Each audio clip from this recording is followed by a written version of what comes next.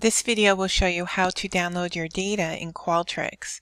Specifically, I want to download the emails of the respondents to my survey, so that way I can send them all a message. So I'm going to Data and Analysis, and then click on Export Import, Export Data. I want it to be a CSV file so it opens up in Excel.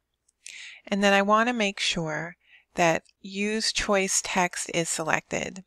If Use Numeric Values is selected, it's going to download with a numeric code that's not going to make any sense. I want to see the email addresses, so make sure to check off Use Choice Text.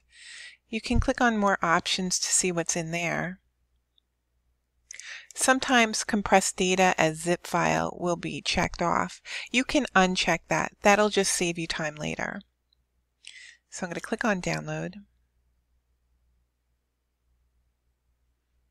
and then click Save. It downloads it on the bottom of my Chrome screen, and what I can do here is click on this arrow and Show in Folder, and then I can see it's definitely in my downloads. Now I can double click on it to open it. I won't see my data until about 12 columns in.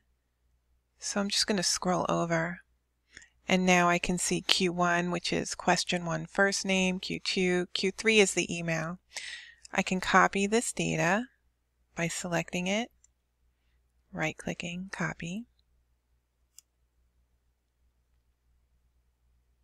And then I can open an email, go to BCC, and then paste that in there by pressing Ctrl-V on my keyboard. Then I can write my message and send it off. And that's how you download emails from Qualtrics.